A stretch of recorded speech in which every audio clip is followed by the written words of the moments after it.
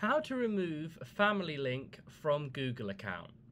First of all, you want to go into your Gmail, then click the top right hand corner where you see your profile picture. You just want to get to your profile, it looks like this. Then you want to click manage your Google account, should be under where your email is there.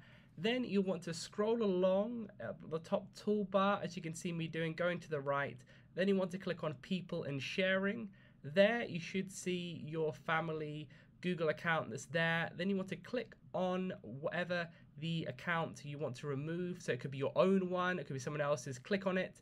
Then there you can just click remove. For me it says cancel invitation because it's the account that I'm on. But for you, it should be in this section. You need to press whatever the blue button is. Click yes, then you will be removed the family link.